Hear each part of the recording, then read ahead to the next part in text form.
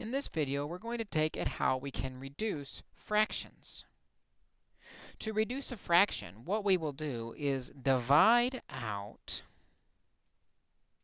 any common factors. This means it may be helpful to know what those factors are we can divide out by finding the prime factorization.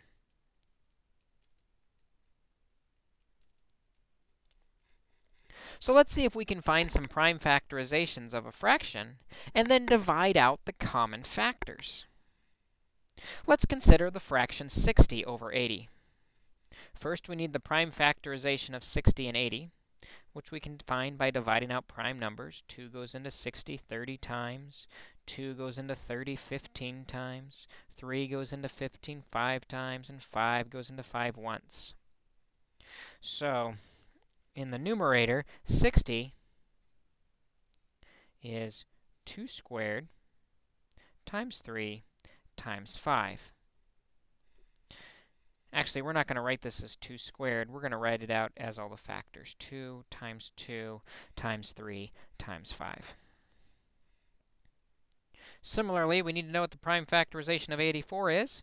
84, it's even, divisible by 2, 42 times. Still even, divisible by 2, 21 times. We know that's divisible by 3 7 times, which is divisible by 7 once. And so we get this for our prime factorization, 2 times 2 times 3 times 7. And what we see is there are several factors that are in common in both the numerator and denominator. Notice we've got 2's from the numerator and denominator. Those can't divide out. We got another pair of 2's that divide out of the numerator and denominator. Again, there's a pair of 3's that divide out, one from the numerator and one from the denominator. It's very important we're always grabbing one from the top, one from the bottom, one from the numerator, one from the denominator.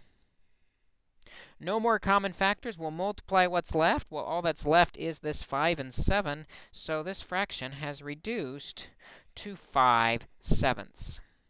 It is completely reduced when there are no more common factors that can be divided out. Some people would rather take a look at a problem like this, though, and instead of going through the work of finding the prime factorization like we did here, you might be able to identify what those common factors are by just looking at the 60 over 84. We might have been able to see that they're both divisible by 2 because they both end in an even number.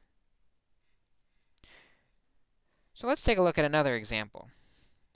50 over 30, and see if we can use that shortcut. Instead of finding the prime factorization of 54 and the prime factorization of 30, what we're going to do instead is look at these two numbers and say, can I identify what a common factor that they're both divisible by is? Well, they're both even. So they're both divisible by 2. So let's divide a 2 out of both of them. 54 divided by 2, when we divide out 2, will leave us 27.